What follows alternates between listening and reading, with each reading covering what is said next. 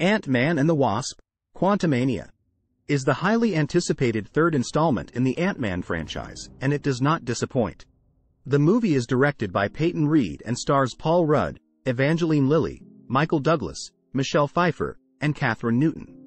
The movie picks up after the events of Avengers, Endgame, and we see Scott Lang, Paul Rudd, struggling to balance his responsibilities as a superhero and a father. However, when an old enemy resurfaces, Scott must team up with Hope van Dyne, Evangeline Lilly, and Dr. Hank Pym, Michael Douglas, once again to save the world.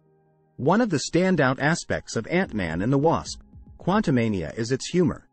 Paul Rudd is once again in top form, delivering hilarious one-liners and comedic moments throughout the movie.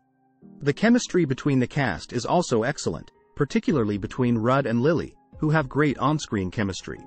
Another strong point of the movie is its action sequences.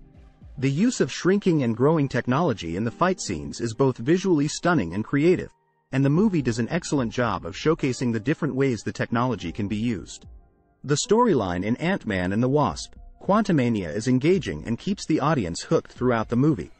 The movie also introduces some exciting new characters, including Kong the Conqueror, Jonathan Majors, who is set to be a major player in the Marvel Cinematic Universe. Overall, Ant-Man and the Wasp, Quantumania is a fun, action-packed, and entertaining movie that is sure to please Marvel fans. It's a great addition to the franchise, and I highly recommend it to anyone looking for a good time at the movies.